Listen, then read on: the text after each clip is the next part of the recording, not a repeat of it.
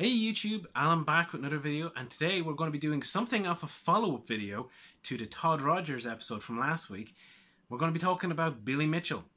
Fairly famous gamer, I suppose you'd say. He was one of the stars of the King of Kong documentary, and he's kind of held the Donkey Kong arcade world record for most of the last 35 years or so.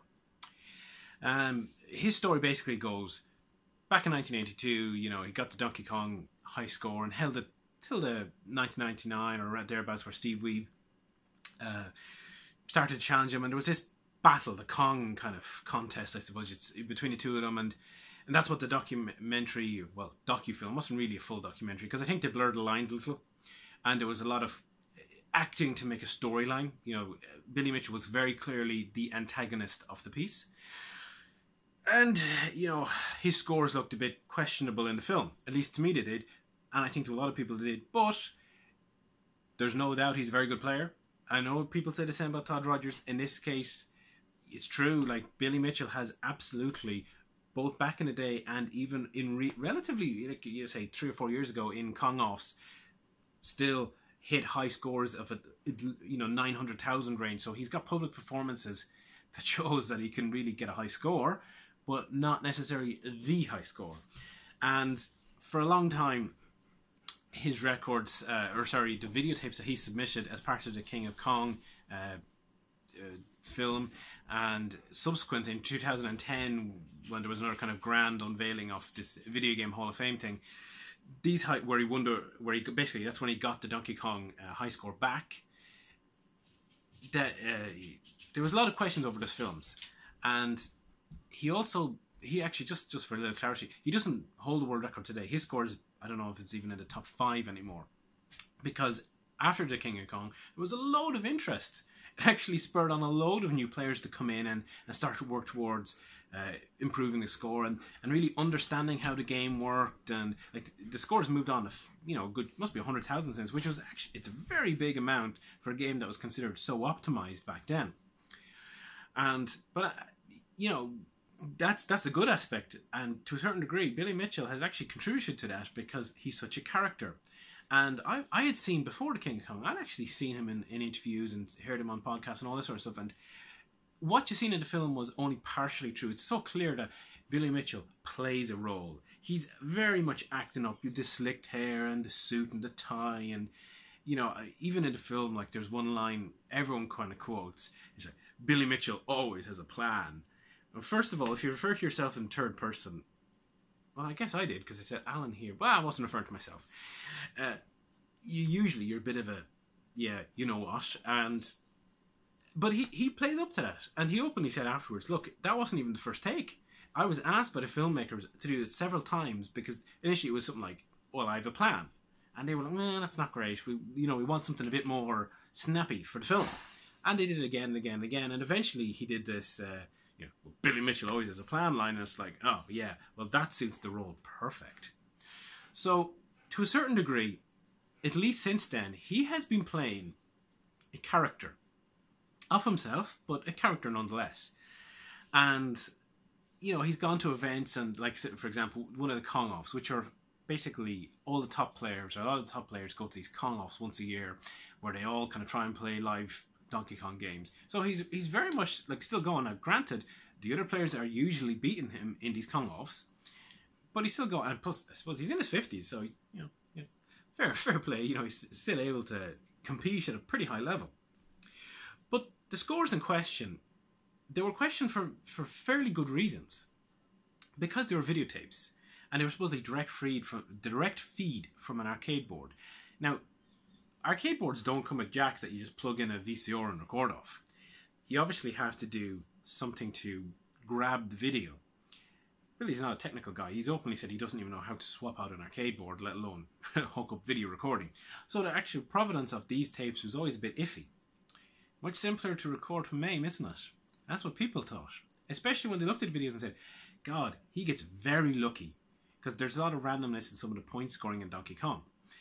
He gets disproportionately lucky, like in the 99th percentile lucky, so that's questionable too.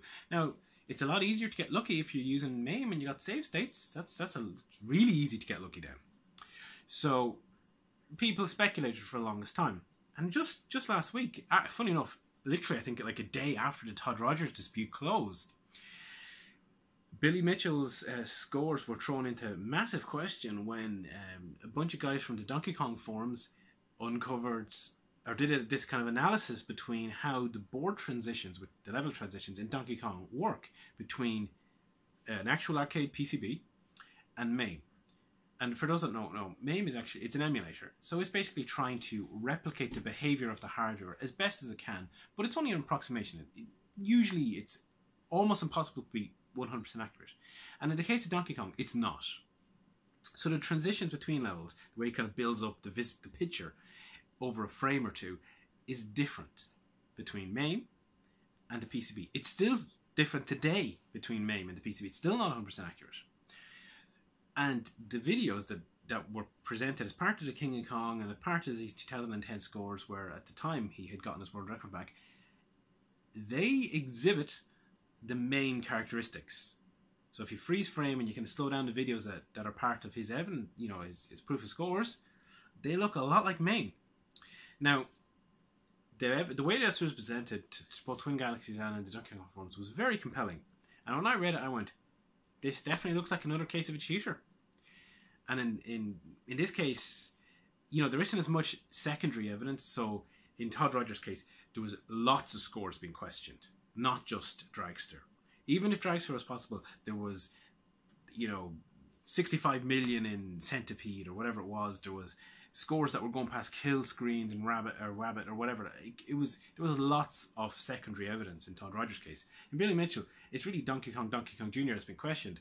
He doesn't play that many other games. I mean, he played Pac-man. He got the perfect Pac-man. First person that was verified as getting a perfect game of Pac-man. Because it too has a kill screen, so it ends. And I mean, there was a whole lot of publicity about that. He went to Japan, yada, yada, yada. And it seems to be perfectly legitimate. So, of course, removing a score from him, do you remove that perfect Pac-man? That's actually a little, oh yeah, that one is a very notable feat. It's not just any random high score. It was a pretty notable one. It got a lot of mainstream attention. But if you cheated, it's hard, you know, you can't like treat different people differently. If you're kind of saying, well, if you're cheated, you get your scores removed. In the same way, like Lance Armstrong was found to be cheating, you know, in cycling and got his titles removed. It didn't matter if one of them was legit, you got them removed. So, does the same apply? And while the evidence is very well put together for this case, I would say that is not as, at least for me, reading it, I can't say, oh, absolutely, I am convinced without any reasonable doubt or beyond reasonable doubt that this is the situation, that he definitely cheated. I think it is incredibly likely, and if you were to ask me to vote on it, I would say, yes, he cheated. But because this is, you know, taking videos and trying to prove where the video came from and match them up, it does look damning, but it doesn't sway me quite to the same degree as the Todd Rodgers dispute did. I'm still like 95% there, but not 100% there. So I don't know how to feel about this one. I'm a bit torn because, you know, it's very much, you're talking about a guy who's a character almost. He's already come out and he's gone on to give some interview in some place, and he's still playing it up because apparently they want to do a King of Kong 2. So isn't this terribly coincidental that all this is happening just as they want to make a King of Kong 2? Now, I don't know where this is going. Very interesting to see how this plays out. It's definitely not over by a long shot, I'd say. So we'll see. But anyway, I just wanted to kind of give a brief update. We're not going to drag this one on too long because it's not as definitive. Anyway, hope you enjoyed the video. You know, drop a comment if you want to discuss the score. Always love to hear what you're thinking about the videos or about this particular topic in question. And don't forget to like and subscribe because that really helps the channel, especially when you've got a small channel and you're trying to work within the YouTube system and all that sort of stuff. And we'll see you again with another video shortly. Bye for now.